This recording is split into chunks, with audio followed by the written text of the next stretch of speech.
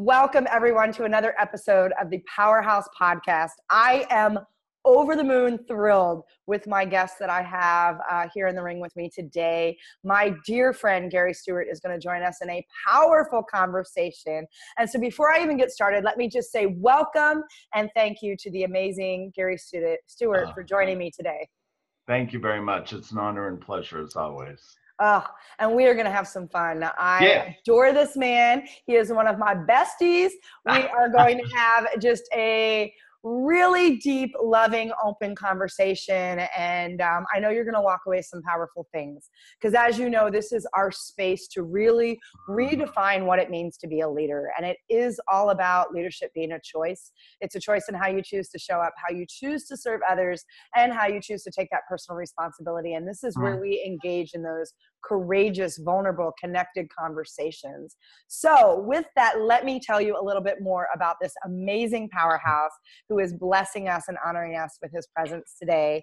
Gary Stuart is a master constellation facilitator, author, speaker, has been documenting his healing experiences over the past several decades.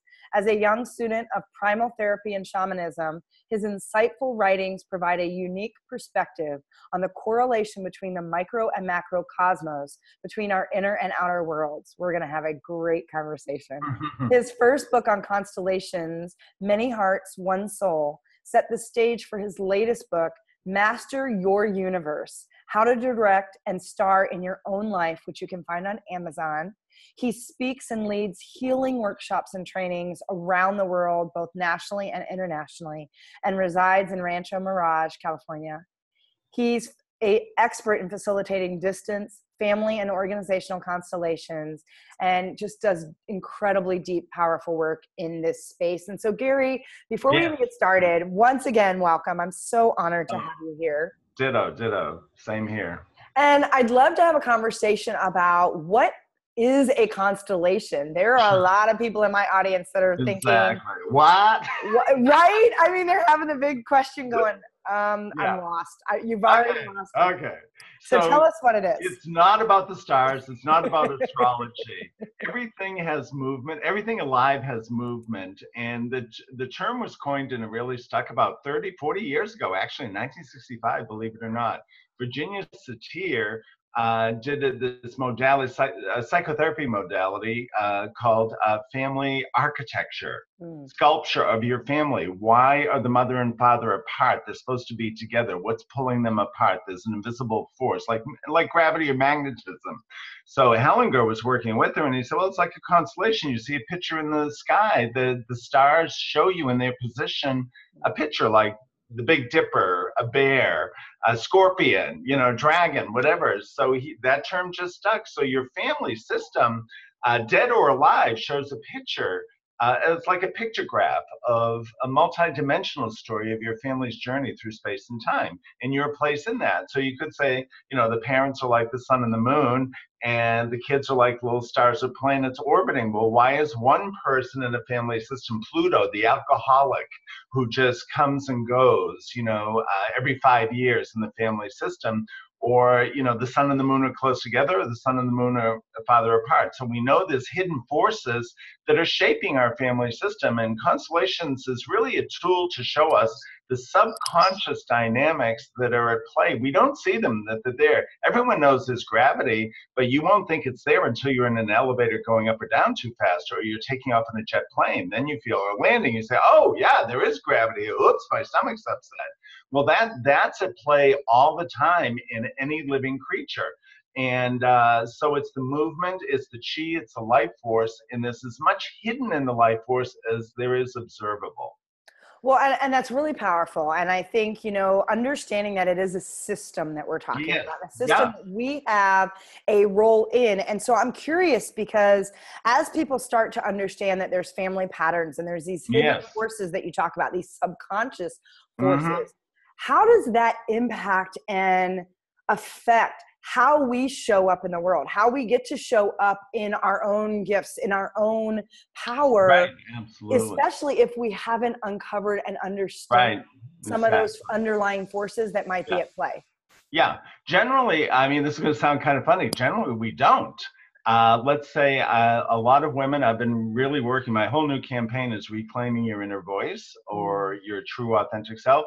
Unfortunately, a lot of women have been oppressed and they're not even allowed. Their grandmothers weren't allowed. Their mothers weren't allowed to even express themselves. That's why it's so important with the Me Too movement and what's happening right now. Women are being heard and respected and speaking up. So we look at generations, women suffered in silence with sexual abuse, male domination, domestic violence, just to keep the family together. And now voices are being heard. So you could say a woman today who has a voice, when she's actually speaking up, she's speaking up for all the women who came before, who didn't have that voice. So we're really at a point of power now, I say, with the divine feminine awakening. And the cosmic irony is, who better than Donald Trump to awaken? And that's the gift he's giving us. He's giving us many other gifts. And I'm not a big fan, but there's a movement that's happening that's huge that I haven't seen since the 60s when Martin Luther King was around, the Kennedys, you know, and it's active again. People are waking up, and he's the catalyst for that. Good, bad, or ugly, he's the catalyst for us waking up. And women are being heard and respected, finally. Yeah. And first of all, I love that you went there. I love that it's a bigger conversation, because I do think instead of putting a finger and blame and saying, look, he's doing this, they're doing this, this happened. Exactly. I mean, I look at even what happened in the political landscape of how we arrived in this position. Yes. Yeah. And if you look at the whole circus show that was going on, which was sort of it really is a mirror reflection of what our reality has allowed in the culture. Because I used to coin it as, it's the Desperate Housewives of Congress, right? Reality television blown up. But the beauty of it and the gift in it, and I love so much that you went here. It's the fact that there is a gift in all of this. There is an amazing opportunity for an awakening. Where when you talk about when a woman's standing forward, and whether it's a woman or a man, but someone who's using their voice perhaps for the first time, or using it in a way to really affect change and uncover and discover some of those hidden stories and those traumas and that abuse and that repression or oppression that has been there. When you're opening up access to that, there's a ripple effect that not only goes forward, but this is where I would love, and I love the work that you do. And I've experienced constellations myself. I've experienced some of the group work Gary has done. I've experienced some work that other people in constellations have done. There's a fascinating, beautiful way that this is all woven together. And what I find really fascinating is the ripple effect that happens in the past. It's almost as if it's a clearing or a healing. It is, And so talk a little bit about how those shifts, when we talk about this moment, this opportunity, and it's such an opportunity and possibility of awakening that's happening. What does that mean on a bigger level? Well, on clearing that out and moving forward?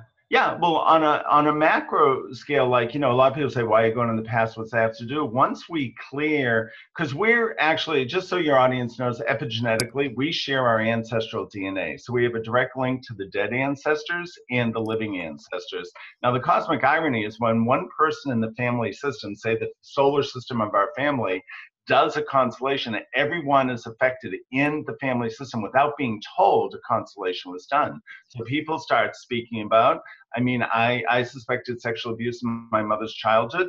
It showed up in the constellation. I didn't say a word to her. All of a sudden, she admitted, oh, something happened when I was 4 years old, within months of the constellation. And this happens across the board. And a lot of people, when you evolve one drop of consciousness, the whole ocean is affected. And that's with our family system. I also want to let your listeners know this applies to business as well, because a business is a family system. You have the CEO, the CFO.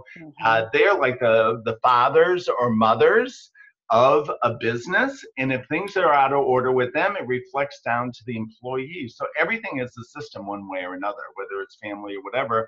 And when I do business constellations, a lot of leaders of businesses project their family dynamics into the business. So the employees become children, or a bad employee becomes that bad uncle or whatever, or that alcoholic that everyone's rejected.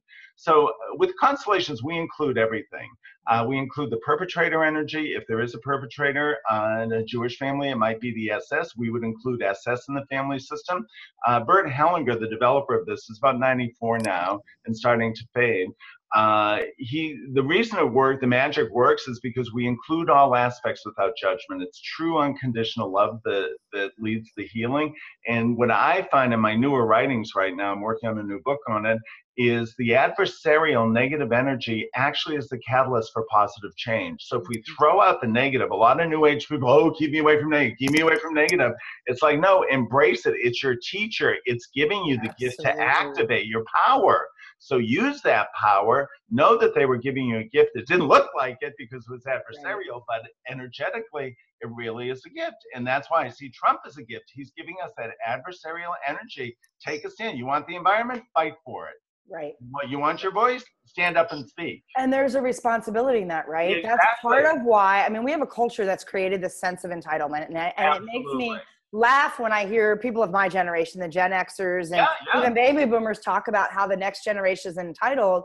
And a lot of times I put that back and put the mirror up and say, let's talk about what entitlement really means. Exactly. And you are the source of where that's coming from. Exactly. And we're teaching that because we've refused to stand in those adversarial opportunities to face and confront. And it's amazing to me. And I so am absolutely thrilled that you went and connected this back to their systems and everything that we do. And business is a family system. It is. A lot of times dysfunctional family system. Right, exactly. But it is very powerful family system dynamic and things. And anything that you're carrying forward from your own legacy, your own lineage, you are using as trigger points and projections. I've seen it. I spent 20 years in corporate. I see it in the training that I do. And I find it fascinating because even in those spaces, human resources has how to manage conflict, and it's all about eradicating conflict and removing it rather than inviting it to the table in a way that's healthy, a way that people can be present, engaged, and it's the big and conversation, right? Absolutely. Okay, but, and it's, we want to just over speak on someone. We want to be overpowering someone instead of saying and. Something else to bring to the table. Yes. And honoring and owning the responsibility of how you're showing up in that space. And what happens is most people say, I don't want that. I'm going to cop out. Right. Exactly. And they pedal backwards. And I think what you're talking about is so many people right now are in that space of judgment. And it's that conversation. I think Deepak was the first one to say this, and maybe not, but the worst 4-letter word we have in our English language is they. They did this to me. They did this. And it's not us standing in a space to say, okay, where is my power? Right, exactly. To change this, because it's energy, right? What you're talking about is that ripple. And it's beautiful the way that you said a drop of consciousness affects the entire ocean. Exactly. Because it's energy. You are creating a new idea and movement and forward motion of energy that starts to create that ripple. It's casting that stone in the right space. And so it's beautiful that you talk about that, because I'm curious, Gary, because I know I felt this, and it took me a long time, even in corporate. I really fought with being an empath. I feel energy really powerfully. And we've had this conversation. Absolutely. Well, in corporate, I resisted it. I resisted it very hard. I resisted it. I didn't want to talk about things in my family. And even just recently, and I want to bring some light to this too, is I had a conversation that I sort of was joking, but there was a lot of essence and truth to it, which was, sometimes I don't feel like I'm tired for me. I feel like I'm soul tired. Like I've been fighting a battle that's not mine for a long time. Exactly. And what does that mean? And how does that show up for people so that maybe that's the moment that they can start to say, oh, maybe there's an opportunity to do some of this work around constellations. And exactly. Yeah. Well, lots of times it's an old battle. So sometimes, say your great grandmother had a battle with your father, or a situation that she was involved in, and the granddaughter, great granddaughter would carry on that energy. And it's like, because things got stagnant and didn't change due to societal influences, let's say women always felt stuck. They didn't have a voice. They felt stuck. The cosmic irony to the whole thing is women are birthing the future of the species. And I cannot understand why they aren't given a place of respect and honor for, and I'm a spiritual person, but I really think the repression starts with the Bible, that, Eve tempted Adam, Mary Magdalene, it's all these negative images of women that they're less than, or they're the corruptors of masculinity. And I think the oppression really has been 2,000 years since that book was written by a male, by the way. And if people don't know how the Bible was written, number one, it was edited by Sir Francis Bacon for King James to give him divine powers over everything on earth. And the other thing, when the Bible was created, language was created so women could not read the alphabet. They didn't want women. They wanted the barefoot and pregnant woman, and the men would have the words and dialogue so that they could use that to project the patriarchal consciousness over the system starting thousands of years ago. So we're up against a lot, but at the same time, the Berlin Wall fell in a day, and so can this is happening. The fact that women are being empowered all over the world, in Riyadh, Saudi Arabia, in a Muslim country, women are saying, no, I'm driving the car.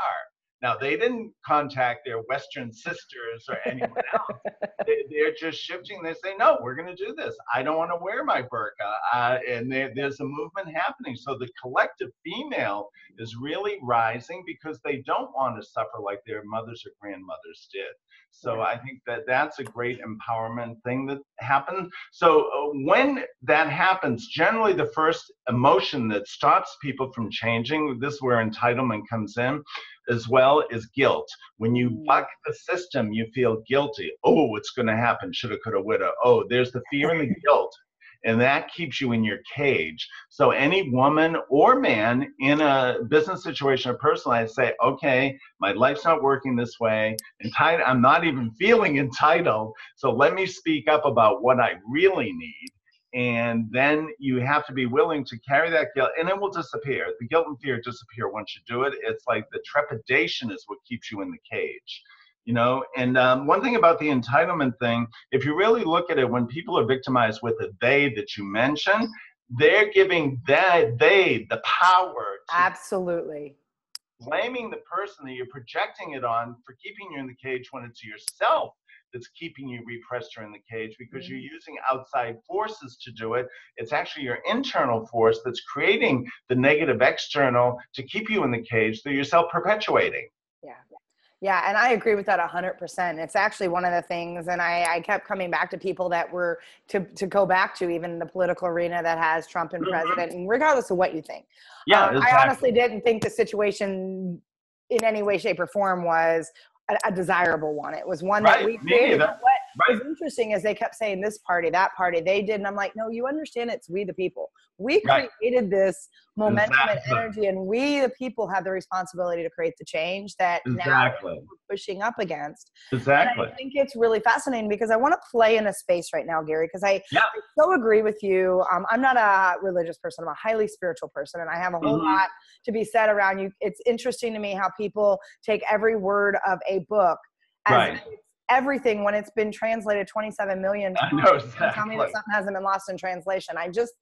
And there's people that I'm probably triggering right now as I'm saying that, and I'm okay with that. Again, to have the courageous conversation, because you being triggered is not me offending you. It's you having an emotional reaction because something is wound up in that. I'm simply offering an opinion and a belief that I choose to hold, and I take responsibility in that. And so I really want to create that distinction for people, because I get there are people that listen sometimes that get very triggered and know that that's an opportunity for you to see the mirror of the work that gets to be done, because the trigger is just what Gary's talking about. It's that trepidation, it's that fear, it's that guilt, it's that shame that's showing up that says something doesn't feel aligned in the story that I've been given, what I'm holding on to as a belief, and how I feel as a result of whatever's happening. And that's the opportunity to dig in. Exactly. So I want to play in a space, because one of the things that I've launched this year has really been changing that what if. We get into that fear space of,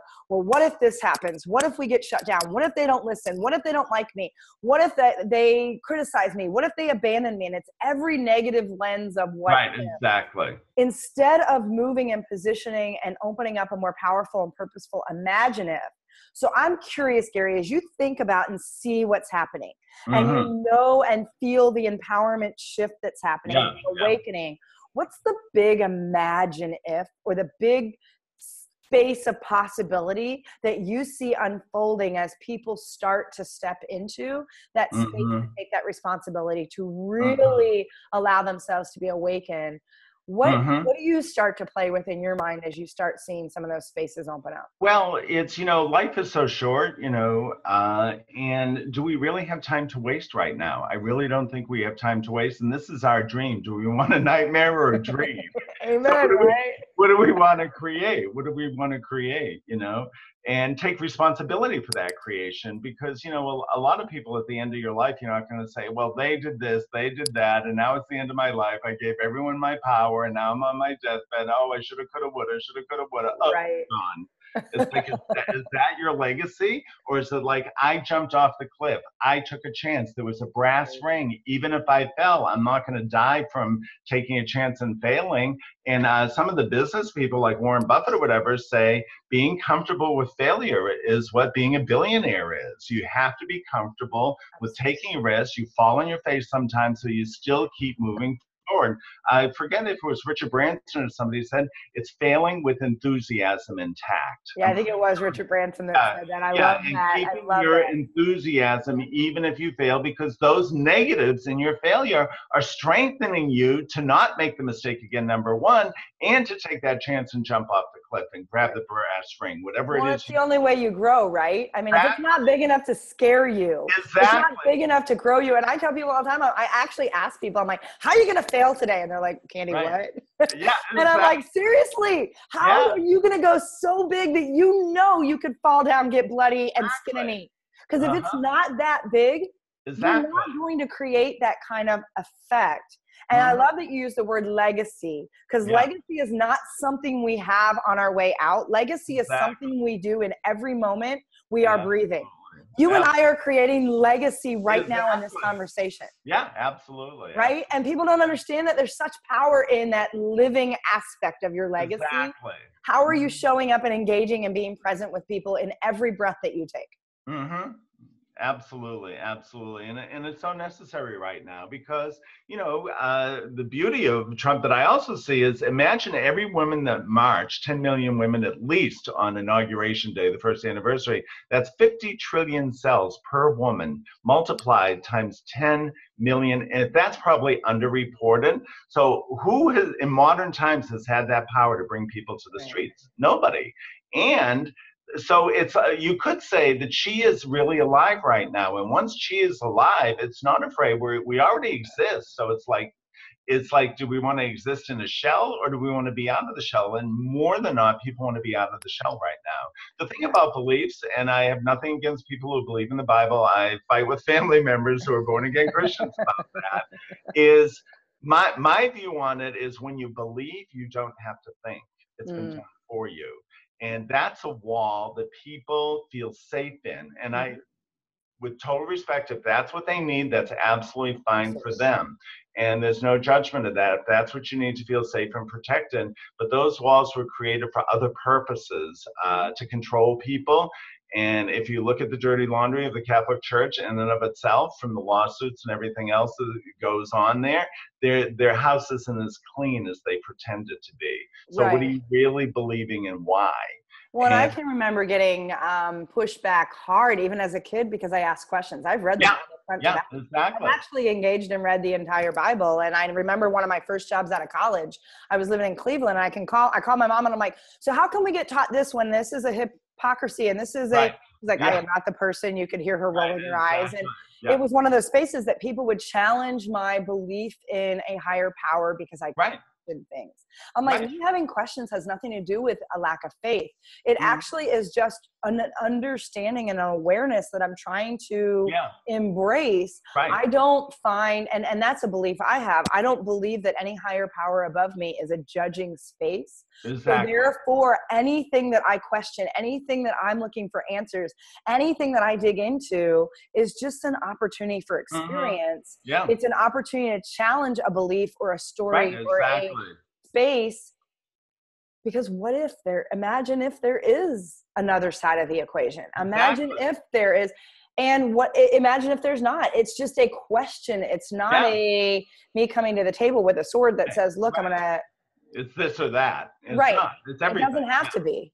I think Shirley MacLaine said it best: consider yourself God, then act accordingly. Oh, absolutely. Absolutely. And that gives us the total power. And I Right. believe we're all seeds of the Creator, masculine, feminine, whatever you believe God or spirit is.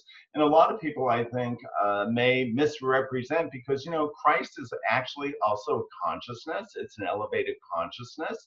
So look at that more as an adjective rather than a deity. And I think you'll feel deeply empowered by that, ascending to your own Christ, your own benevolent self, your own understanding of good, evil, right, wrong. And if constellations has taught me one thing, is hold that neutral space, allow to see what's manifesting, because there's hidden power in the negative, there's hidden weakness in the negative as well. And when we can hold both, Albert Einstein said, genius is being able to hold two opposites simultaneously. Right. And to witness that, and I love, right now I'm reading Judgment Detox by Gabby Bernstein. Oh, and I love that she talks about be a witness to your judgment without judgment. It's not as easy as it sounds, but it is that space around how do you show up as a witness to the opportunities and possibilities around you. And it is that space of being able to hold two opposing thoughts, because I'll post something and I get people that'll say, oh, Candy, I love that. That's right. You're right. You're right. My favorite is when I get somebody that says, Candy, you're wrong. And then I'll respond and go, you're right. And they're like, what? And I'm like, I just happen to have a thought that was here. I just wanted to see what would happen. Right. And engage. I'm not saying I believe one or the other.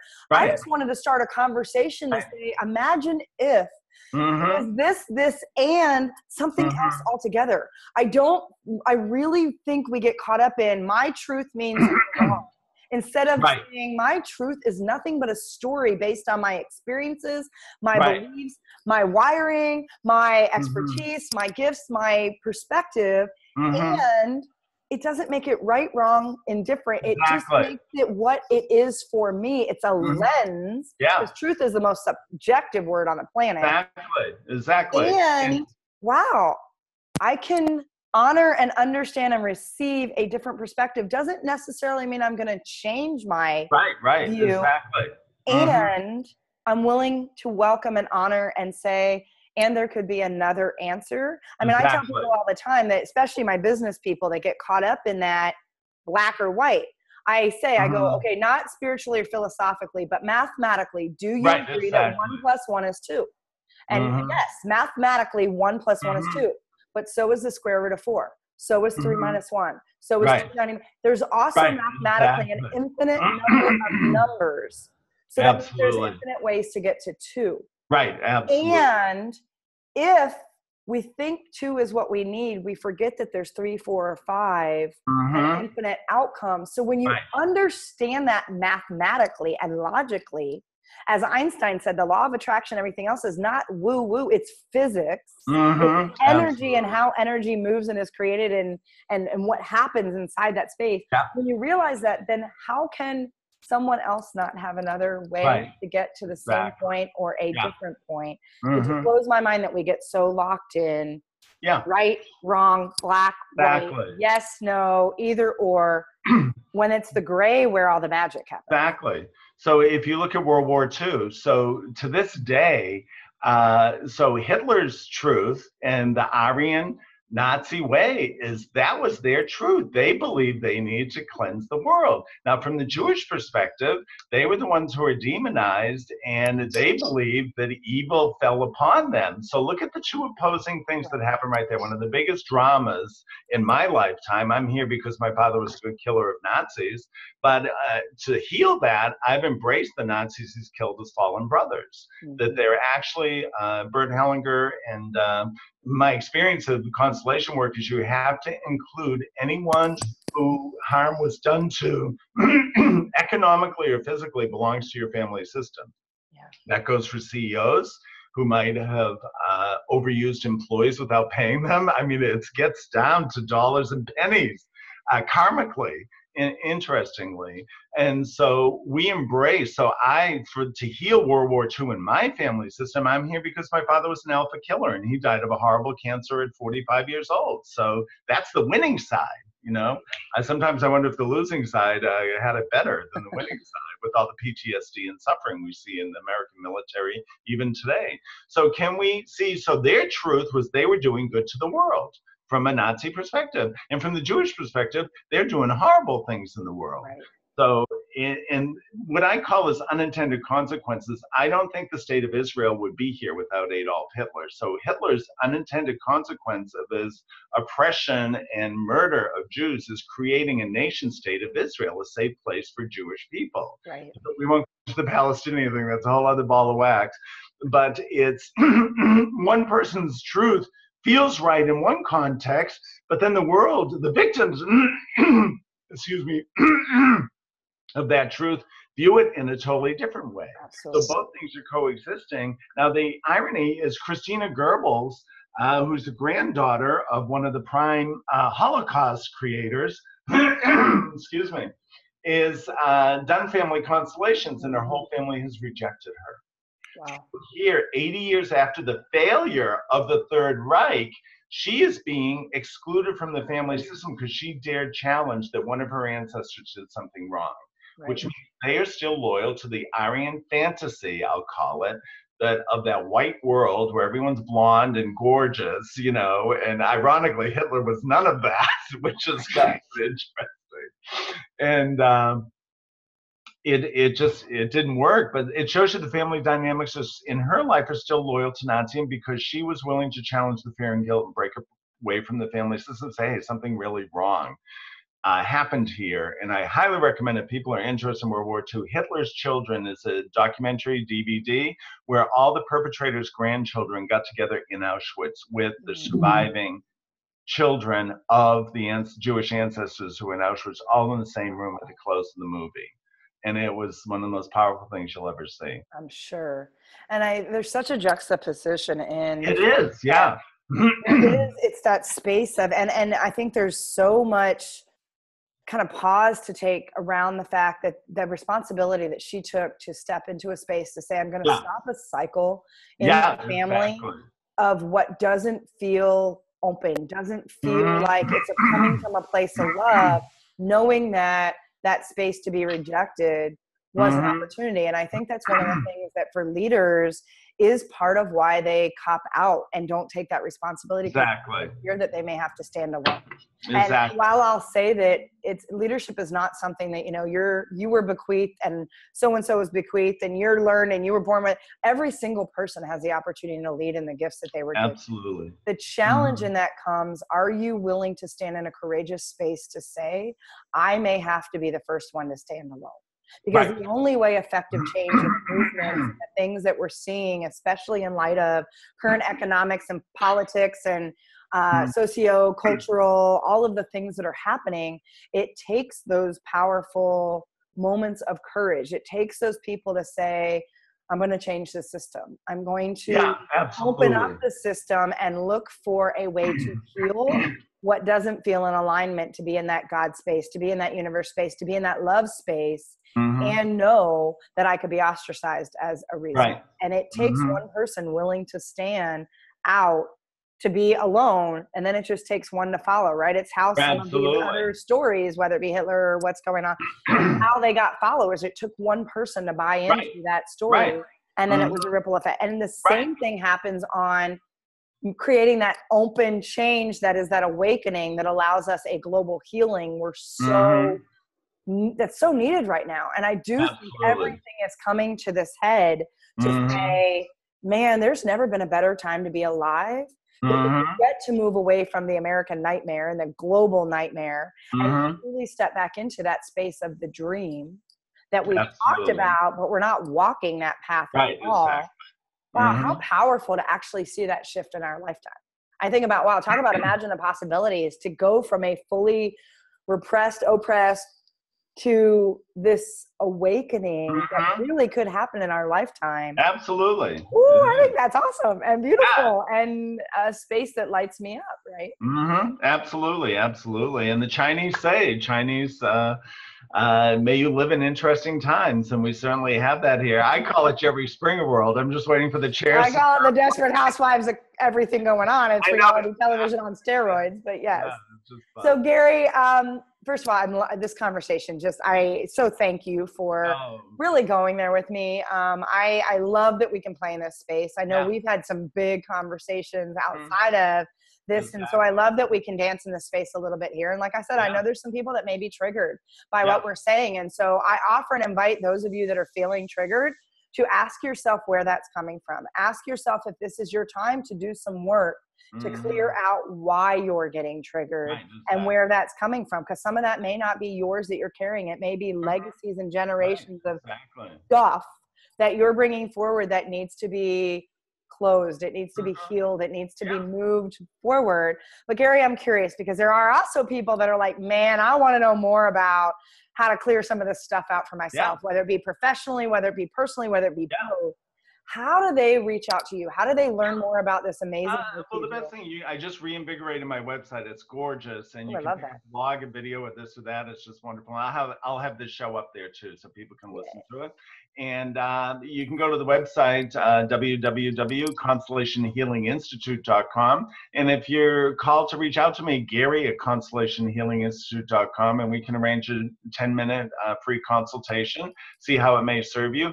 And ironically, just with the distance work, I do distance work from all over the world. Consciousness isn't physical. So when you change consciousness, any place, any location, quantum physicists have proven this, it changes everywhere at the same time. So you don't even have to be present. We have plenty of conversations before. We do the work with a group to represent all the dynamics, whether it's your employees, your family, whatever. And then we have another conversation. You'll just magically see things shifting and changing inside and outside of you, even though you weren't in the room. So that's and I will tell you, as someone who has done several distance constellations as well as in-person live group constellations, I've done several.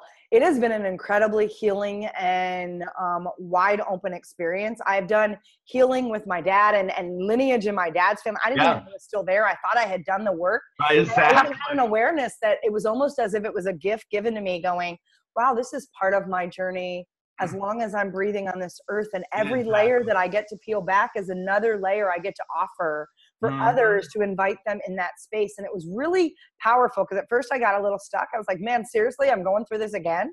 Exactly. Like, wait, I'm going through this again. And there's a reason. And I've also done constellation work to open up support around the abundance I'm bringing in. And I have to tell you that both clearing out and healing some of that energy from the past and opening up a space where I can be more open to receiving and allowing abundance to come in and what support I need. Wow. It has changed everything. A lot of how I show up now is a direct result of doing that constellation work. So I highly encourage and invite those of you that are feeling something moving in this to reach out and have a conversation with Gary to learn more. You may see, you will see a shift that you can't even imagine if you're willing to be open to the process. And it's it's a beautiful, the first couple were like, well, this is a bit weird. And guess what? It's that space of what scares you grows you, what makes you uncomfortable is your opportunity. And so just can't say enough about the work that Gary does. I think it's so powerful and so needed and is so designed to support you to create a much more magnificent and open and abundant and prosperous and joyful life. So reach out. Gary, as we're closing, and I just first must say again, my deepest, deepest, deepest love, gratitude, and appreciation for you. You truly are in my heart. You know that. And I love you. Absolutely. Ditto. In every way possible. As we're closing things out, what's one thing or something you'd like the listeners to marinate on as we're taking everything we said and bringing it? Okay. No small task. Number one, I would say there is no other. So everything that we were talking about, it's all inside of us. So we're in a tremendous point of power in the present moment to make choices. And so when you include one meme I put out there, once something is whole, it's no longer a puzzle. I might have to steal that from you. Please do. It's my original quote. Yeah. And Yeah. I will put that out. That's beautiful. Yeah, absolutely. And it's true. We're including all the ugly little pieces, the uncomfortable little pieces. They all have their place in the puzzle. Once it's whole, then you have peace. And what I also find is, even in a 10-minute consultation with me, if I spark just an idea of truth in a person, even in that 10 minutes, that happened at the GIS. I was talking to a couple of people. I said, wait, this is the truth that you're avoiding. I just said it. And there was a shift instantly without even doing a consultation. So in one way, it's just getting to the nugget of truth is all that's needed. You don't have to go to a workshop. You don't have to do this. When someone can reflect back to you a subconscious truth you're not aware of and just say it or have you repeat it, it sends the ripple without even being at a workshop. So I think the truth is what's healing. The truth is what sets us free. And if it feels right to the person receiving it, you know, compassionately from me, the person who gets the insight, then the work is done. They don't even need a constellation. So it's about finding the truth, the nugget of truth that's hidden behind someone's fear or trepidation. Yeah, and I know that Gary and I have been able to do that for each other. Yeah, It's been one of the absolutely. most beautiful. In fact, we just came back from an opportunity where we were masterminding and playing in that space, and it was so powerful how we got to offer that for each other and to be that truth in that mirror. And I love that the first thing you said was there is no other, because everything that we talk about, and I want you to really understand this, is it starts with you saying yes to yourself. It starts with you understanding that you are a powerful being, that you are the one worthy of standing in a place to say, it's time for me to look at my truth. And I'm going to bring in whatever resources, whatever influence, whatever support I need for people that are going to help me hold that mirror when it gets heavy, to say, this is what I see that maybe you're not aware of, or you're not willing to step into. Because when you say yes to yourself and you do that with such distinction and intention, you get exactly what you need to open up access for that truth. Absolutely. It is absolutely that easy. It's amazing to me when people say, how fast does it happen? As soon as you're willing to get out of your own way. Exactly. As soon as you're willing to take the responsibility to recognize that whatever is showing up is yours to own. It's yours to decide if you want to change the story. It's yours to say, I'm willing to look at the whole and stop looking at the fragment, which is the puzzle pieces. And when you can do that and say yes to yourself, you start to destroy and eliminate the noise that's been getting in your way. And some of that's past baggage that's not yours, that then you can step forward and be in a place of true leadership. Because now you are showing up full out. You are in a place to serve wide open, and you are taking the personal responsibility required to stand in your power, use your voice, and be purposeful, passionate, and present in the ways that you're engaging with other people. And so it's beautiful. And I love that. I love you, Gary. Thank you. It's an honor for being on this show. An honor and pleasure. Conversation. Yes, it's all a gift.